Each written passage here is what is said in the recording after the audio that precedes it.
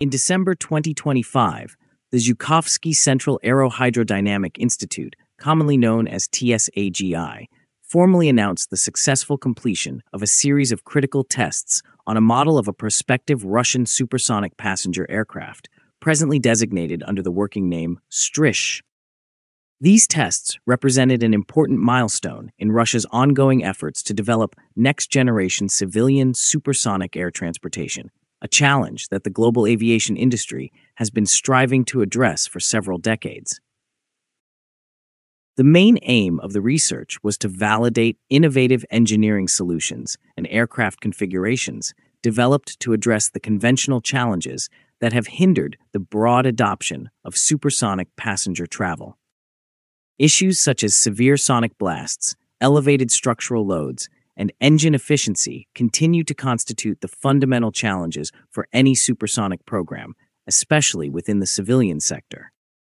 The Russian Strizh initiative addresses these challenges through a methodical and technologically advanced approach, incorporating several innovations that have already demonstrated successful validation through experimental testing. One of TsAGI's principal accomplishments was the successful validation of a configuration incorporating top-mounted propulsion units on the aircraft model. For the first time in domestic aviation history, the concept of positioning jet engines above the fuselage has been empirically validated as an effective design approach. Such configurations offer a substantial noise reduction effect for sound produced during supersonic flight. Supersonic flight generates shock waves that, when reaching the ground, are experienced as a deafening sonic boom, a phenomenon that has traditionally limited supersonic commercial routes over densely populated regions. The shock wave disturbance, frequently identified as a sonic boom, is broadly recognized as the main technological obstacle hindering the re-establishment of supersonic passenger flights within global commercial aviation. According to TsAGI, placing the engines on the upper surface of the airframe diminishes acoustic impact by partially shielding the regions where shock waves develop. It also reduces the noise generated by jet emissions near the exhaust nozzles through the structural elements of the fuselage and wings. These results were validated through laboratory testing of inlet models, propulsion system components, and flat jet nozzles, featuring an angled trailing edge within the Institute's wind tunnels. This configuration, in conjunction with advanced aerodynamic innovations such as an extended nose section and specialized wing geometry, enables the modification of surface pressure distributions in supersonic airflow. As a result, the formation of shock waves is further mitigated, leading to a reduced acoustic impact on the ground. One of the key components of the testing campaign, the upgraded RD-93MS turbojet engine, exhibited performance that fully meets the project's technical specifications. Developed by enterprises of the United Engine Corporation and optimized for supersonic operational conditions, the engine was tested in combination with a noise suppression system engineered by TsAGI specialists. Engineers demonstrated that the air intake system and the flat jet nozzle with an angled cut are capable of delivering an efficient thrust regime while minimizing energy losses. The planar nozzle design, an innovative element of the propulsion system, is manufactured using advanced techniques including laser sintering, high-precision welding, and complex geometry machining.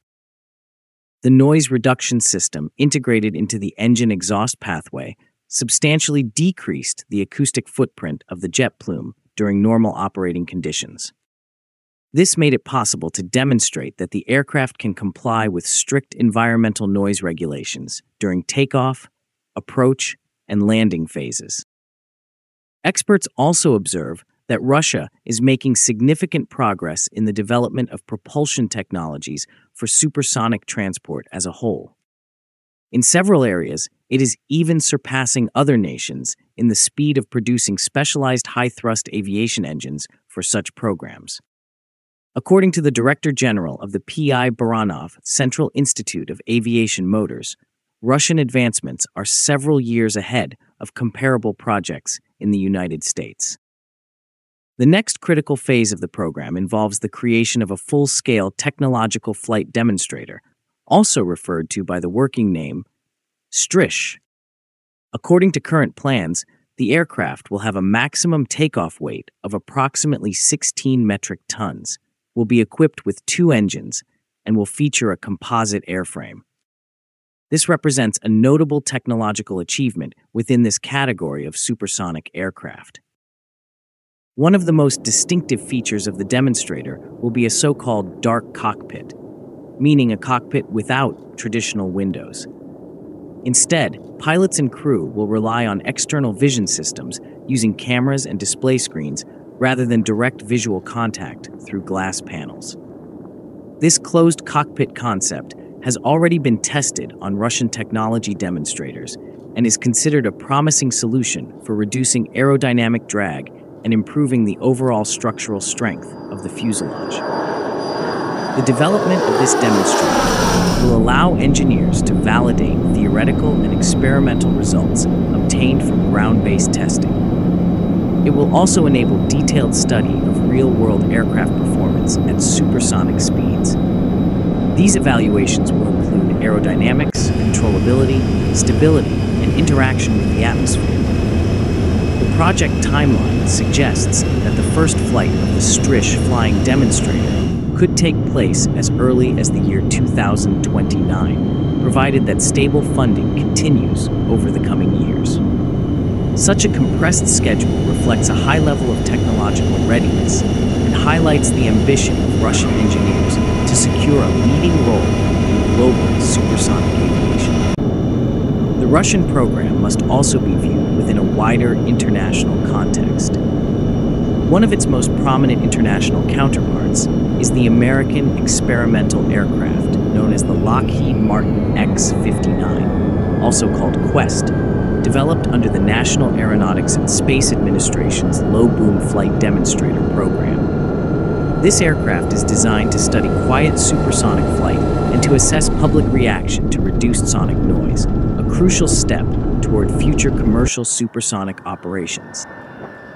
In October and November of the year 2025, the American X-59 completed its first test flights. These flights demonstrated the practical feasibility of the low-boom supersonic concept and attracted considerable attention from the global aviation community. They also underscored the intensity of international competition in this field. Despite this competition, Russian engineers argue that their advances in aircraft layout, propulsion technology, and noise reduction provide unique advantages.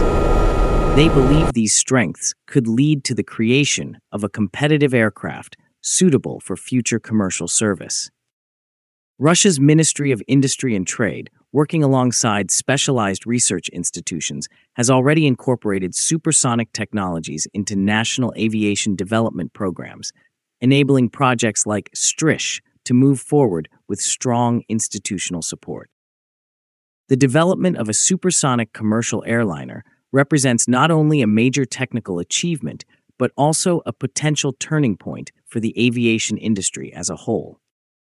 If the Strizh program progresses from a demonstrator to serial production during the decade of the 2030s, it could create a new class of high-speed passenger aircraft capable of connecting continents in a matter of hours, rather than the much longer durations associated with conventional subsonic flights.